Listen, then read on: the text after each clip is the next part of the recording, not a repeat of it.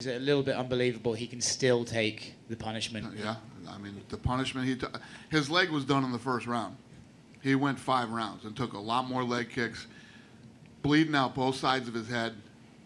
One was squirting this way, one was squirting this way, and he was still, you know, doing what the Diaz brothers do. He was working the whole fight to get into, his head and try to make him make a mistake. And then he eventually caught him in the 5th round.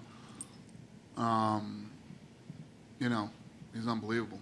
He's going to be asking us for a 6-round fight next time. They know